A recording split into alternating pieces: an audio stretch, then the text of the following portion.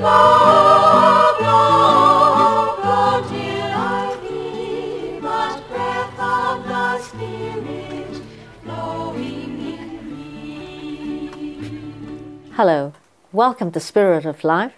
My name is Geraldine Lee, your host, and our guest is Walter Villagonzalo. He's the Labour DLP candidate for the Western Metropolitan Region. Welcome, Walter. Thank you again for having me. It's a pleasure. And you shared a lot the other time about your faith story. How did you come to know of God's love through your conversion? Well, I loved myself first. Before I became a Christian, I thought, I was in control. And having graduated from the military academy, we were like the elite in the country. A lot of people wanted to be like us. But I thought it was all about me and all about our group, right? And I certainly had love for myself. So it was centered on me. When I became a Christian, I realized it was not about me. It's about God. And I saw that the more I realized about God's love for me, the more I am able to love others. And that love is shown by the way I relate to others. And I know that over the many years that I've been a Christian, people saw that, and I just take one day at a time, one issue at a time, and just show integrity and just do what God wants me to do, right? So it's God's love. I felt myself, and showing that love to others as well, right? And practicing what I'm preaching. I needed to be careful about what I say or what I do. And I know that people around me, even people of non-Christian beliefs, they even ask me to pray for them. They understand it's not something that I would expect or I would know myself acting as. It was, I had my life was changed. I know it was changed when I became a Christian. And it showed, because if you have something inside, it will come out. That's beautiful. Right.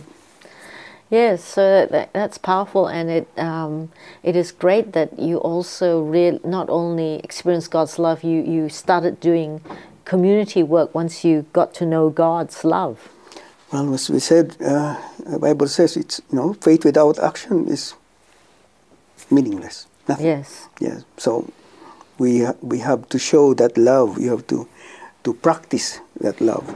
Yes, because I think there's been, within the church, there's been some Christian groups that focus a lot on faith and not so much on service, and some so much service, but I think you're talking about having both. Well, yes, we can have all the training in the Word. You can have seminars or things like that on how to engage with the community. But unless you really do it, you can have your PhD in community service and no action. So in my case, I prefer to do something, to be out there. And I always love working with people.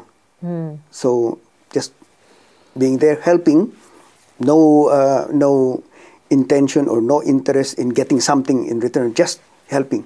Planting seeds. That's just, you get something back.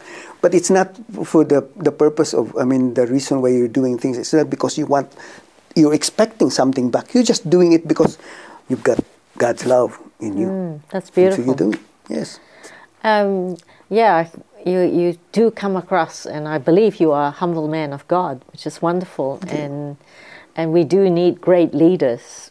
And I'm glad that you are trying to go you're going to be a member of Parliament, hopefully, in the coming elections.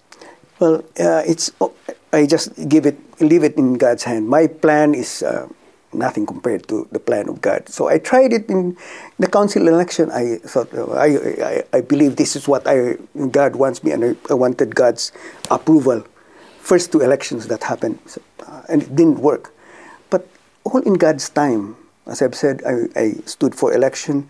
The last three elections that I ran, I did not have any flyers, no campaigning, nothing, just leaving it there and just doing the work that I'm supposed to do in our community. And God honored that. So Yes, that's what I see this as happening in the state election as well. If it's God's plan, it will happen. I believe you've done volunteer work for many years. More than 20 years, yes. And full time. Continuing as a counselor, that's what I'm still doing. Right. And you've got a good wife who's been supporting you financially. Yes, very very supportive wife. So that's maybe what, second best thing that I had. Yes. First. Is she thinking of being a politician too? No. The first three elections as in council, she was against it. I don't think she voted for me. So she brings in the bread and butter, and you can do your dreams. Well, she was the main breadwinner of the family. She understand and very supportive as well. I mean, when we were in the Philippines, she was not working. I was the one supporting the family. But this time, she thought she agreed that this is what God wanted me to do, and so she took on that responsibility. Yes. But she did it very well, and maybe it's time for her to retire as well. Yes. And and you believe leadership is a service. Yes.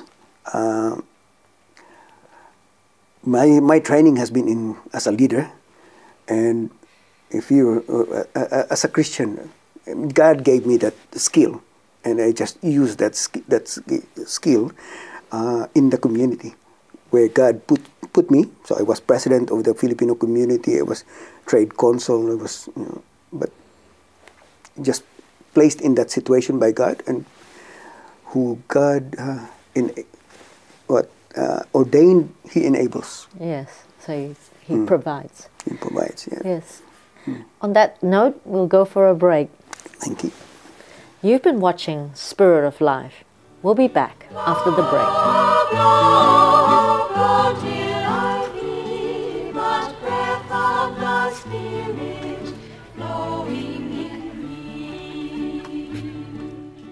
Blow, blow, blow till I feel the breath of the Spirit blowing in me. Hello. Welcome back to Spirit of Life. My name is Geraldine Lee, your host, and our guest is Walter Villagonzalo, Labour DLP candidate for Western Metropolitan Region. Welcome back, Walter. Thank you, Geraldine. You were talking about your move into politics, and Yes. how did you come about joining the DLP? It was not something that I planned for. I just thought, if it's in God's time, it will happen. A friend of mine suggested that I speak to the DLP. He also called the secretary of the DLP and asked if there was, if the DLP was looking for somebody as a candidate in the Western Metropolitan Region. And the secretary said, yes, they are.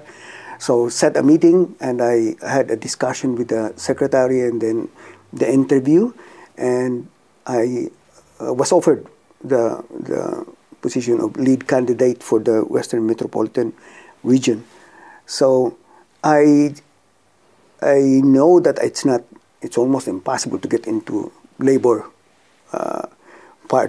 Party, the ALP, and it was not something that I wanted to do in the first place. But I was also, the major parties, it's not easy to get into that unless you've been involved with it and you're a famous person or something. But the DLP, I looked at their policies and I thought I align with this. I agree with this, with these policies. And if it's something that if they're looking, and I am available, so we had a discussion, and I accepted the offer. Oh, fantastic. And because you come with a lot of experience in social entrepreneurship, and also you got many awards for your work in the community. Yes, so as I mentioned, I'm more into the business side, meaning really creating local jobs for local residents, but also strong in the community side, empowering the community, building the capacity. Because as a migrant, it's something that I really was sympathetic about. I was one of those that started the Australian Council for Multicultural Entrepreneurs, but also the Association of Skilled Migrants in Australia. So looking at how can Australia take advantage or tap the expertise of the migrants coming in. But at the same time also looking at how can migrants integrate better in society, become more active citizens. But we cannot just look at migrants. We have to look at the whole community and say, how can members of our community become more active citizens? So that's why I was not just into the migrant community. I was in the local community, getting involved in community, leading by example, being part of the community and showing how it can be done. So I was a social enterprise champion of Australia, but I've got lots of awards in being a volunteer. As I said, it's not about the awards that you do something. It's community recognizing that you've done something there, and it's good also because it's not just about me, it's about the members of my organization. People. Inspiring people, getting people to be involved, but showing them that it can be done.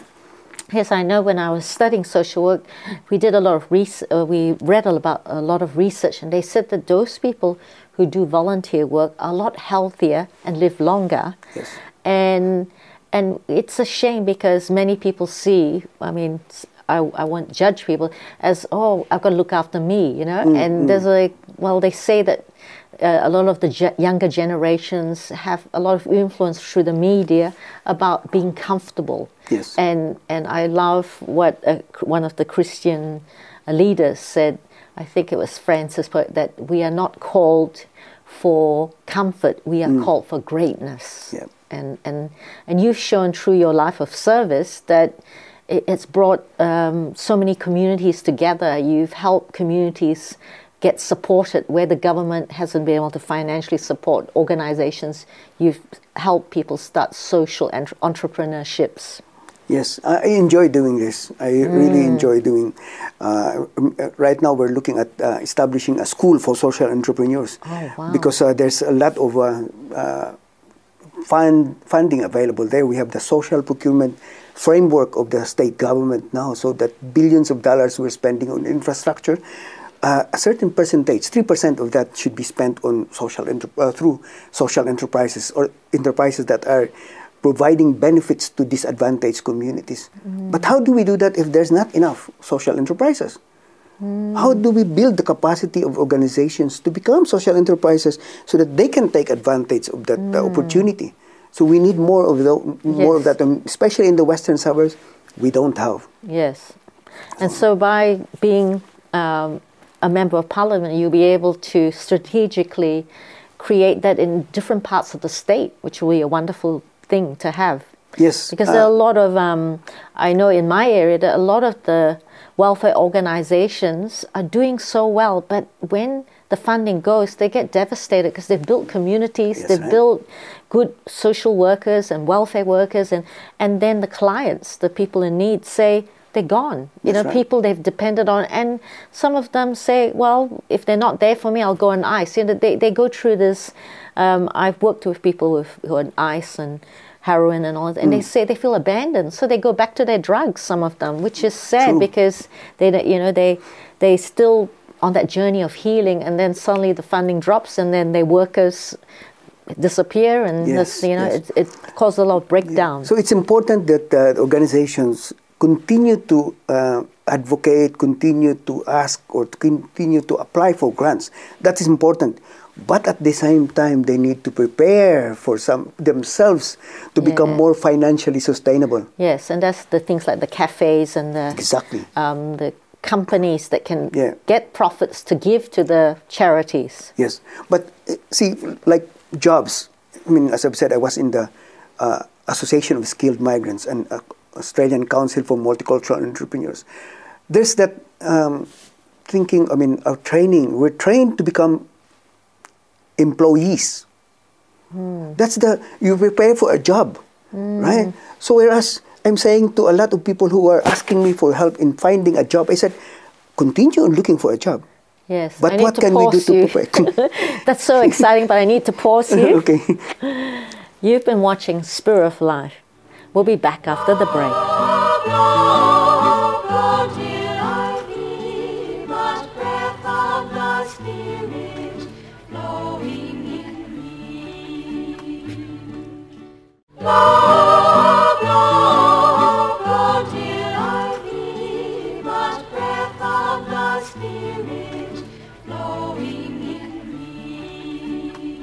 Hello, welcome back to Spirit of Life. My name is Geraldine Lee, your host, and our guest is Walter Villagonzalo, Labour DLP candidate for Western Metropolitan Region.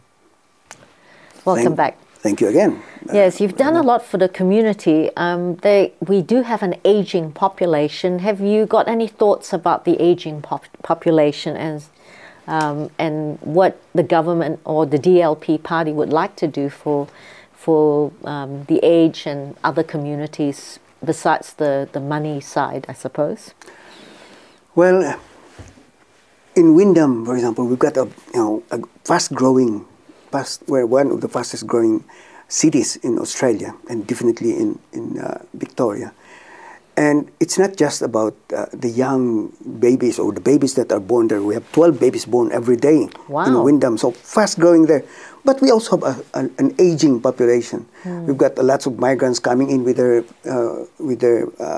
parents, and they're now aging. And we know that there's not enough services there. But it's not just having not enough. It's even with those services that are already available, the aging community or the senior community of the migrants are not aware. They're not taking advantage of these services. So it's more about how do we educate them? How do we make them aware of those services that are existing? And then we need to know where are the gaps? How do we address that? Right? Like, especially in the western suburbs, we have a large migrant population. But where are the aged care facilities for migrants? We have lots of people from the non-Christian, the Muslim and the Buddhist groups, for example. How sensitive are the services available for them? I worked for one organization, AIDS and Disability Care. There were 60 clients that we had, and all are in the western region. I see. But only one client was from the migrant community. Oh, I see. Why? What's happening? It's the migrant community that are not taking advantage of that funded service. So we need more facilities for those clients, right? Yes, it's great that you are seeing the gaps and you're raising awareness. And what about businesses and tax? Have you got some ideas about tax? Tax is, well, if we're talking about federal tax, that would be a federal issue. Rates is something that councils are doing, are responsible for, and even in Wyndham, there's a lot of people complaining about their rates. Taxes, we have sales tax and things like that that are responsibilities of the state. These are something that, as a migrant, I know paying the tax is something that we would like to reduce the amount of tax we're paying, but we can see the benefit that these taxes are creating, right? So we need more infrastructure, we need more schools, we need more children's services, as long as that tax is still acceptable or things like that, but we can see that these are spent in the right way. And that is what is important in the community. And what's happening right now, for example, we see a lot of these new announcements of the state government saying we are going to have all of these train stations and underground tunnels and things like that. But we see a lot of those from the eastern suburbs, and we say, what's happening to the west? I see. What's happening in the West? Is it because we are not a marginal electorate that we don't get enough or the same support from the services from than the eastern side? Yes. That's an issue that is important to the residents of the West. Yes, it's great that you're going to address and look into that. Yeah, and also with regards to jobs, it's a lot of jobs are in the city. We need to bring more jobs in the growth areas, also in the And more regional infrastructure areas. too, Yes, would you that's say? right. That's what's happening in our area of Windham. The infrastructure is not catching up with the growth of the population. We have new subdivisions being developed, and there's not enough roads. There are not enough bus services. There's not enough parking. And what about Spaces. hospitals? would you say? Hospitals. Well, I broke my leg doing some volunteer work 3 years ago. I had to be brought to Footscray because the service was not available in Werribee. Right, so we were diverted. I've heard just recently we've got some families with pregnant mother had a miscarriage because she was waiting for a service there in Werribee Mercy Hospital. We could not. We don't have the service. Yes, so it's great that you're so aware. And with all these problems, how does your faith, how do you cope with all these, knowing all these problems and issues? Well, that's why I'm running for Parliament. I'd like to be able to do a bit more than what I could as a councillor. Yes. Right. So as I'm aware that these are not things that council can act on. We can only advocate. That's true. Right. So as a local councillor, I am saying to our local community and in the western suburbs, I'm a local candidate. What affects them affects me, affects my family. I know what the issues are. Right. I'd like to. I said to my CEO, I said, look, you don't need to knock on my door if I win in the elections. I'm there to represent you. I'm there to represent the community. It's not the same as the major parties when they, because it's a safe seat or whatever, they just bring in somebody from New South Wales to stand in the elections there. Yes, it's wonderful that you, because it's true, the state things are the things like the hospitals, the education, the roads, and unless you're a member of parliament in those areas, you can't influence that for the good of the community. Yes. So what if people want to help you come into power, what kind of things would they need to do? Well, we do need volunteers to support us during the election period. There's maybe a need of 150 polling places that we need to have volunteers to give our how to vote cards. We need more of our community members to pass on the word that we need. I'm there to represent the community as a local candidate. I'm there to represent the community to create more local jobs for local residents. Okay, so hopefully we can go onto the Labour DLP website and find out some of that information. Yes, that's right. Yes, unfortunately our time is up, but it's been very inspiring talking to you. Thank you. I wish you all the best and goodbye and God bless you. Thank you and God bless you too. You've been watching Spirit of Life. Stay tuned next week. Goodbye. Bring it to birth and blow where you will. Blow, blow, blow till I be but breath of the Spirit.